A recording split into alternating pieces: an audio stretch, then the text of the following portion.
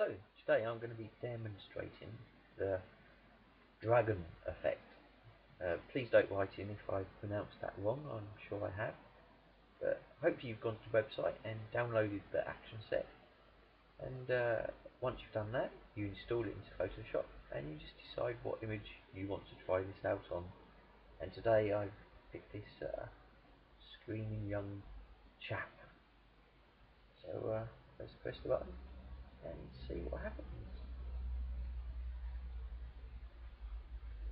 I sometimes think, when I do these action sets first time or on an image, you're not 100% sure what's going to happen.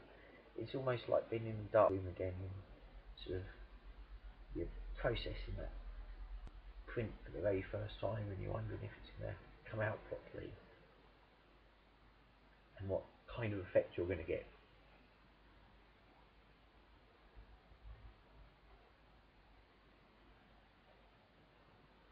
So it's almost run its course, and once it's run its course, you'll be able to see this is all done in real time, so you can see exactly what I'm seeing, and that's it, that's done.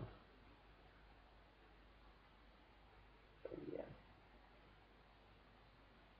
he's really screaming now. So let's try the dragon effect too.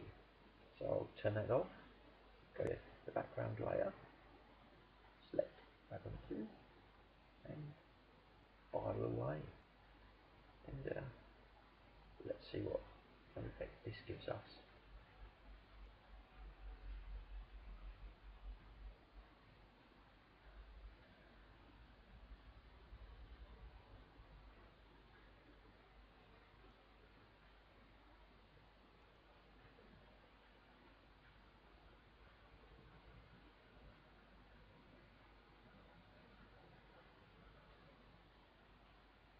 These are all actions which have been pre-programmed into Photoshop, and it's telling it what to do.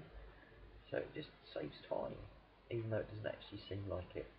But if you was doing this all manually, it would take a lot longer.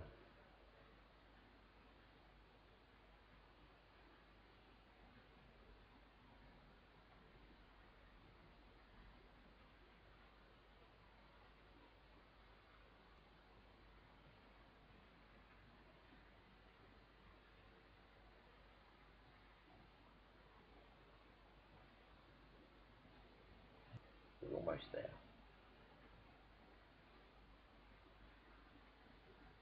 Maybe I spoke too soon.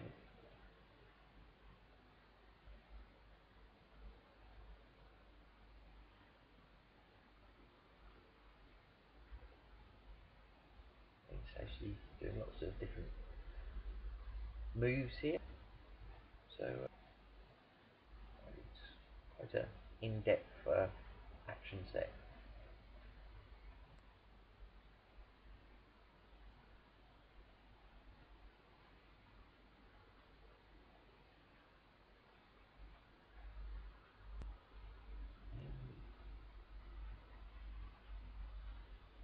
Are we there yet? And then not quite.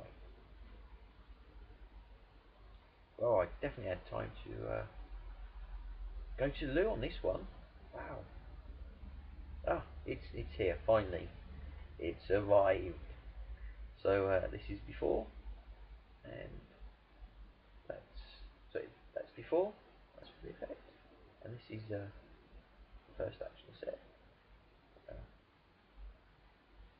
What I think I'll do, I think I'll dull this one back a little bit, and I'll combine the two actions.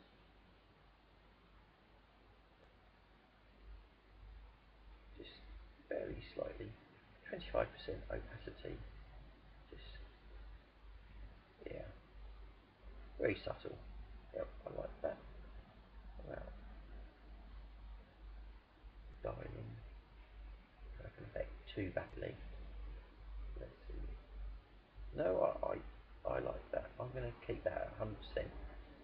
But what I'm finding annoying up here is just a little bit of hair. So I'll get rid of that. So I'm going to merge the layers, merge visibles, but I'll press down Alt. Oh, I missed it. I'll press down Alt at the same time, and that will give me a layer at the top. So let's go in and retouch this little bit at the top. I'm just using the healing brush, and yep, I'm happy with that. That's my finished image. So hopefully you've downloaded the action sets, you use them, you have fun with them, and it'll be great to hear any feedback you have. Thanks for taking the time to look at this.